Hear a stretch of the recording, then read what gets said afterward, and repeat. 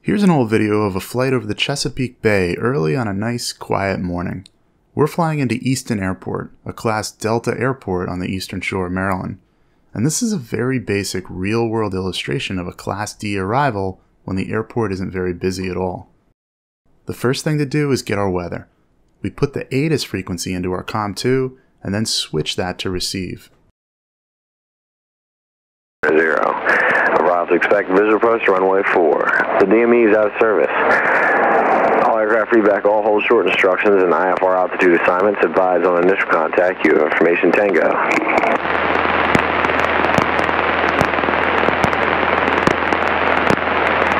Easton Airport information Tango 10500. Weather, wind 0406, visibility 10.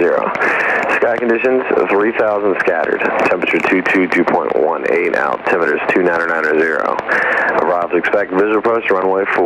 The DME is out of service.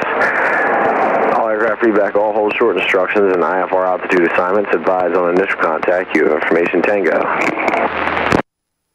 So we have information Tango. Notice we've also set the altimeter to the reported 29990 while listening through that recording. We'll want to set up our radios. We've put Easton's tower frequency on the COM1 active and are now listening in on that frequency. And we've got ground on COM1 standby, ready to switch over as soon as tower hands us off. Let's brief our entry. The winds are favoring runway 4. It's the big runway. And the ATIS even said for arrivals to expect runway 4. Coming from the west like we are, we can take the taxiway diagram and turn it so that the airport orientation is the same as it will be from our point of view. This makes it easy to visualize a left base entry for runway 4, so that's what we'll expect. Our descent shouldn't be too complicated. It's a short drop from 3,000 feet to pattern altitude. So we're ready to make our first call, organized as who are you talking to, who are you, where are you, and what do you want. With this information organized, we can practice our initial radio call a few times in our head before keying the mic.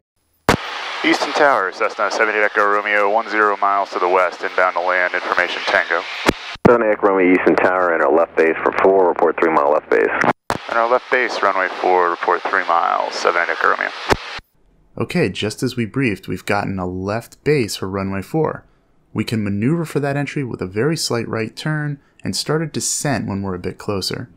Meanwhile, we're looking for the field, remembering the runway orientation from our point of view from our little exercise with the taxiway diagram. When we're 3 miles out, we'll report to tower as they requested.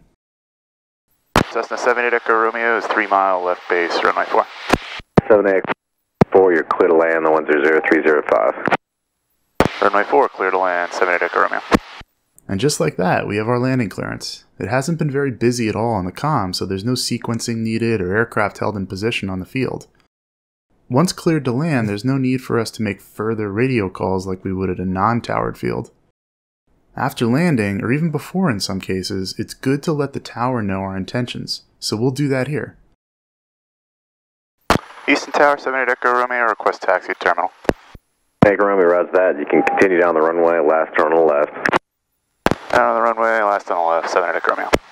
Again, it's not a busy morning, so rather than having us vacate the runway on an intersecting taxiway, the controller is letting us complete our full ground roll on the runway and taxi off at the very end on Alpha to the terminal. He also didn't feel the need to switch us over to ground, as again, there's not much congestion on the tower frequency. So hopefully this example of a very mundane Class D arrival will make it seem less intimidating when you're flying into one. It was a very early morning and there were a few non-standard phraseology items thrown in by both controller and pilot, but in all aspects this is a pretty cookie-cutter towered arrival.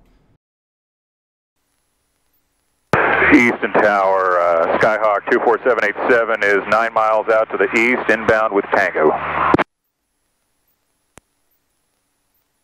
4787 ident. 4787 looks like you're actually to the west. Just enter straight in for 4, make straight in for 4, report 3 miles straight in. 787 straight in for 4.